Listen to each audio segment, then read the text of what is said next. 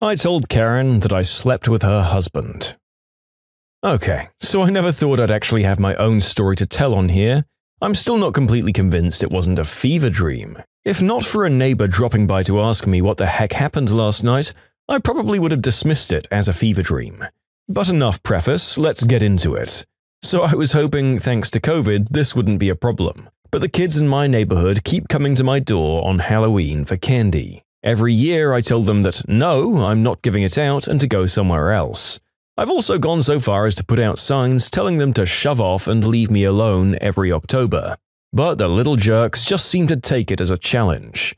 They'll repeatedly ring the doorbell until I come out or they get bored. Once they went 5 whole minutes before they went away. Or they'll keep coming back to my place after I tell them no, hoping I'll change my mind, which I never do. This year, one particularly persistent little brat from the next cul-de-sac over made it her mission to wear me down for candy every year. She rang the doorbell and I told her nicely, or as nicely as you can tell someone who repeatedly ignores the big red sign saying that my house is not for trick-or-treating, that I don't have any candy. She looks at me with what she probably thought were adorable puppy dog eyes and asked me if I would mind checking. I tell her there is absolutely no candy in my house, nor will there ever be. That was a lie, but she didn't know that. Then the little monster gets it into her head that I'm lying and keeps asking me if I'm sure. I tell her that I'm diabetic. I'm not, but she apparently doesn't know what that means. One Google search on my phone later and she accuses me of lying about having it. I mean, I am, but that's not the point. I suppose I could have just given her a Hershey bar, but I didn't really want her spreading the triumphant news to all the other little monsters of how she finally got the mean lady to succumb to her will, at the risk of any of them following her example. So I just tell her that I don't have to give candy to anybody who's going to be so rude as to deny my very serious medical condition, and I close the door.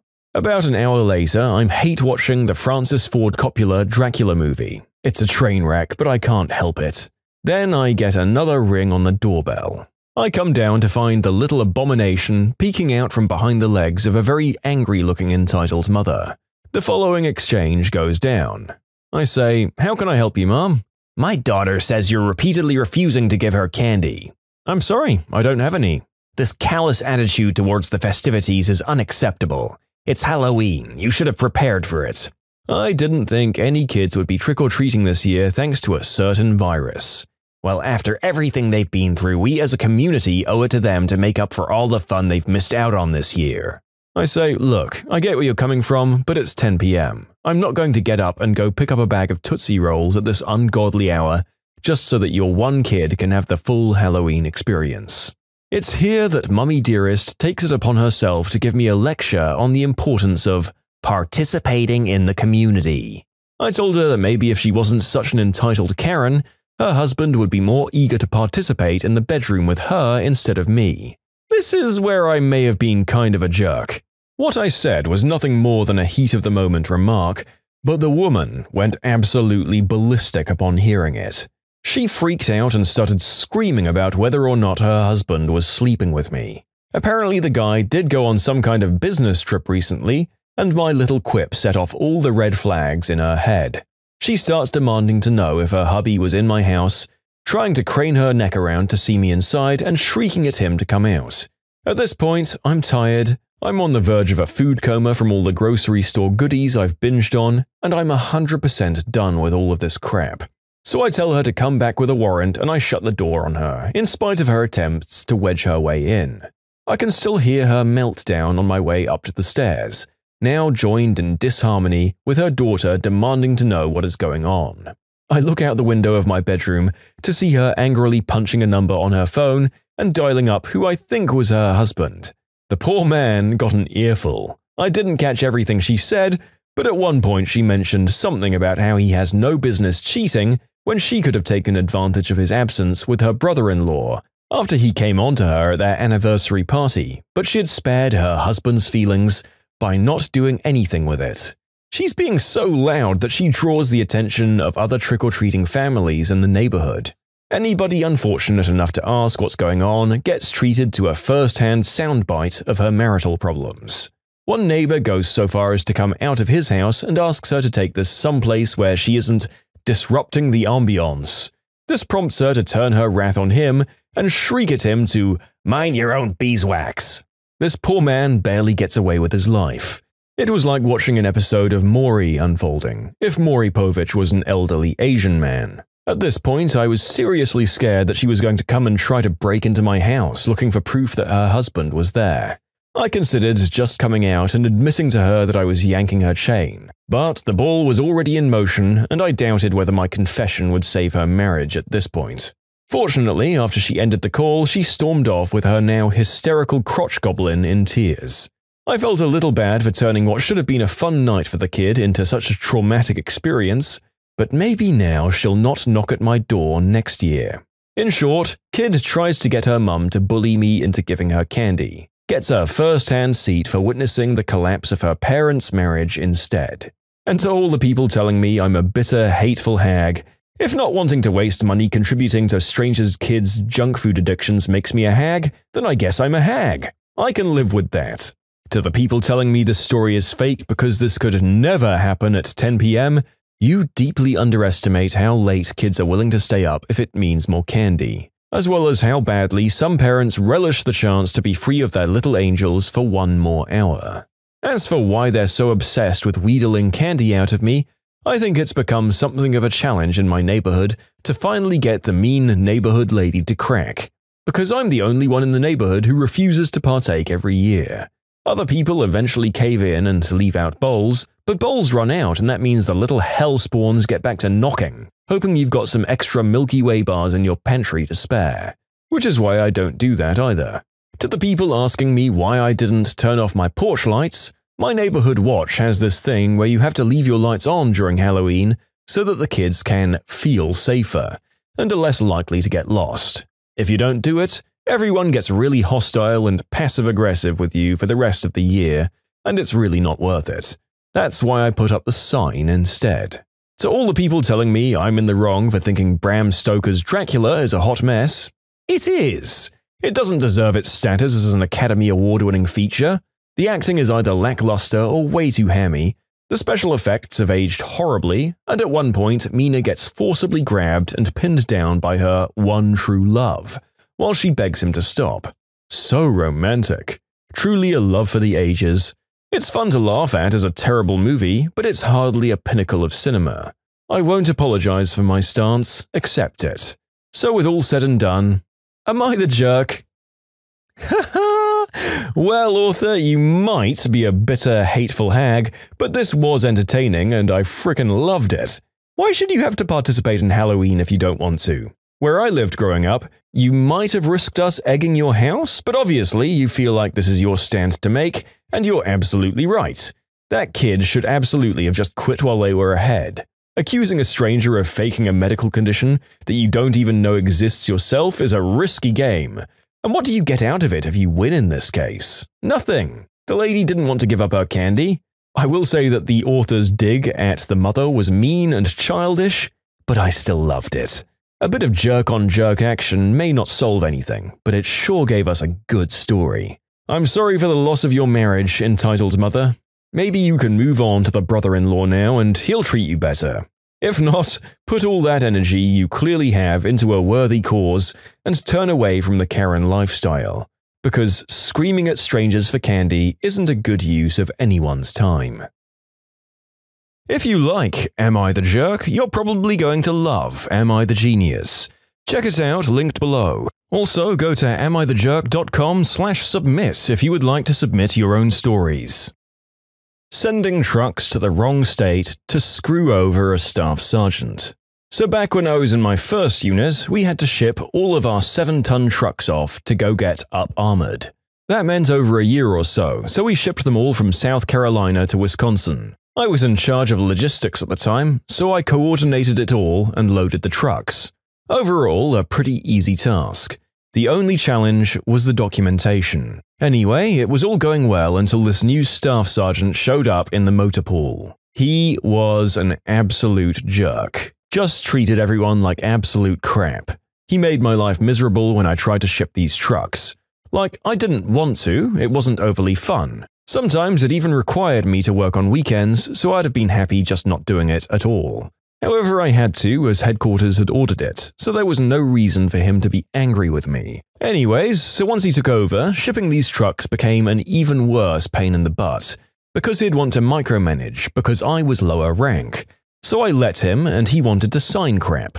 So I made up lines for him to sign. And then finally, I'd had it with him. One day, I decided since he wanted to sign and be important, I would screw him over. So when my next big shipment, like 4 trucks, came along, I decided that instead of sending them to Wisconsin like they were supposed to go, I'd send them somewhere else. I decided 29 Palms, California would be a great location for them.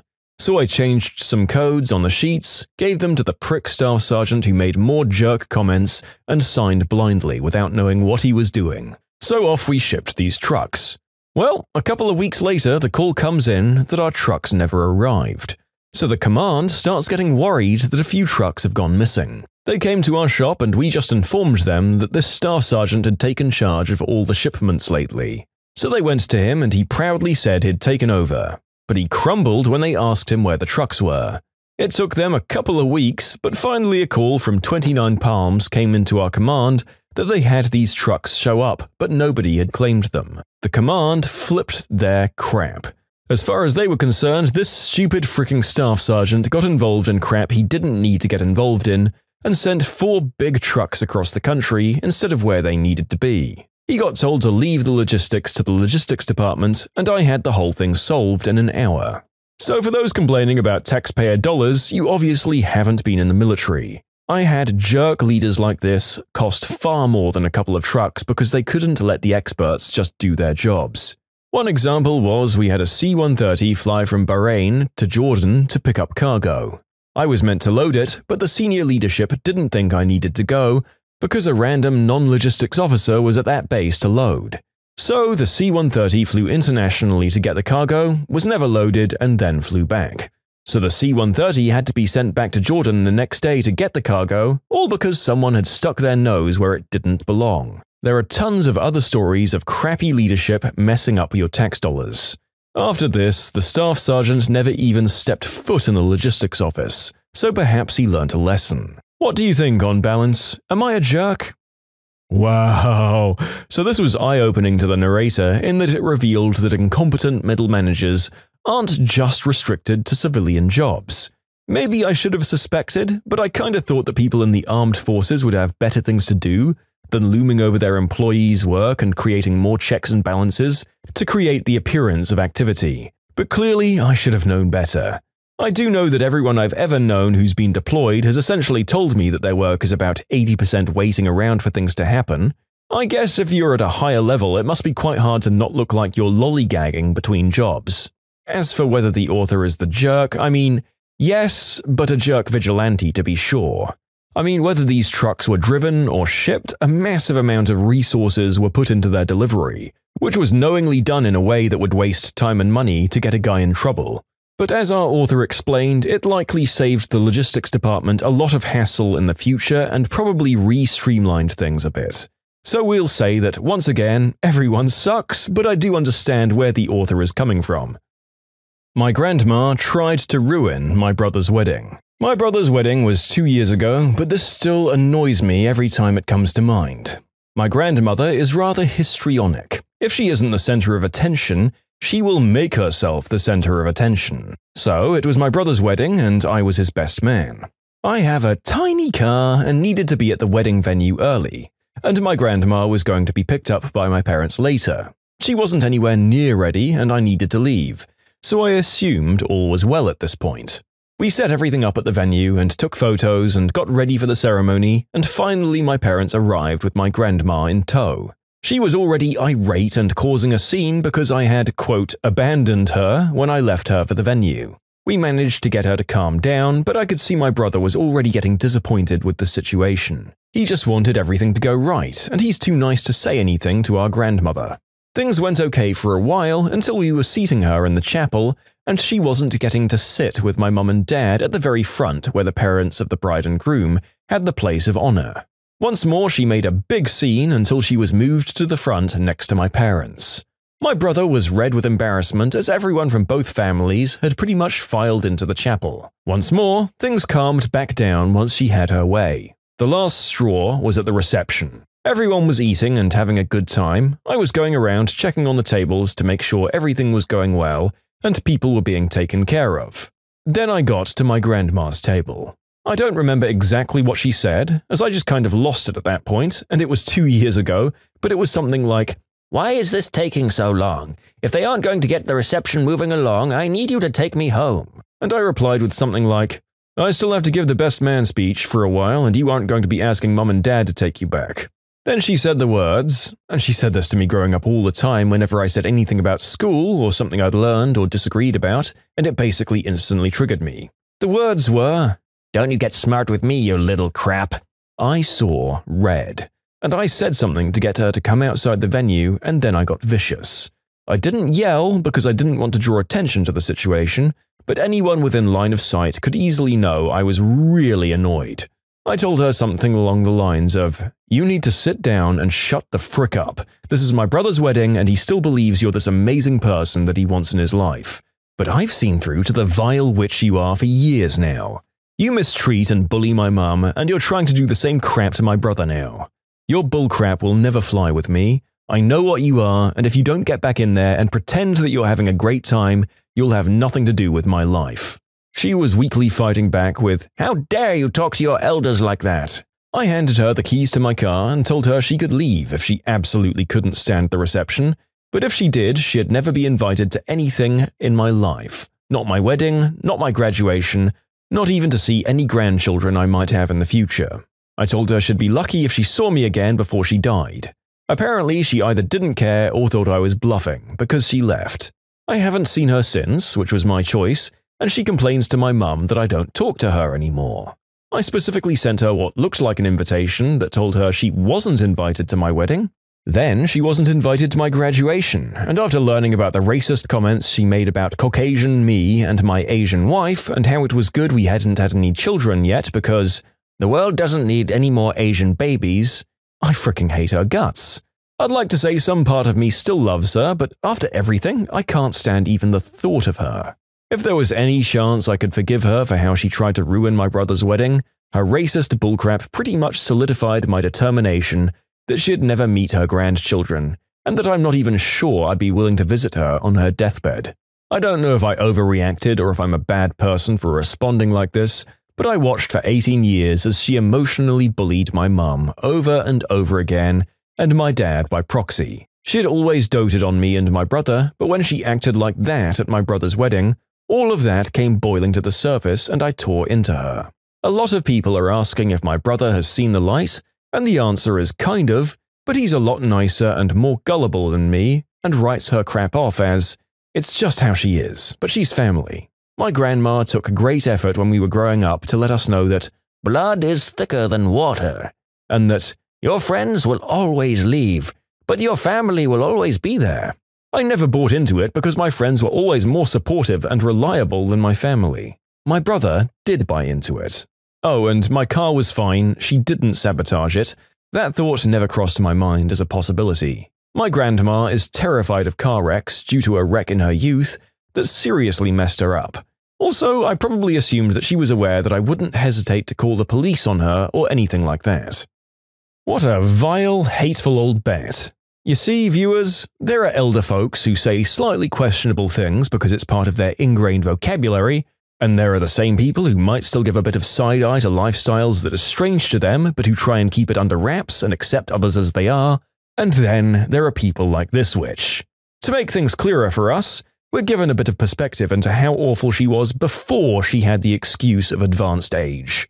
A bullying, mean-spirited attention hog who couldn't go a few seconds without saying something mean for attention. At first, I thought the author's response was a bit sudden and extreme, but having the context of what he's witnessed from this woman his whole life gives a bit of insight on why he was probably justified in letting out some steam. It sounds like both he and his brother were way better off without the venomous crone darkening their wedding ceremonies, so I'd say everyone wins. Now, if you can just get your parents to stop moving on her whims as well, maybe she'll have some time to reflect and come out of it better. Maybe not. Frankly, I'd say you don't have to care anymore. When you subscribe, make sure to hit the bell to turn on notifications. Put the playlist on in the background to finish listening to all the stories. Or if you want to check out some great music, check out easymode.com.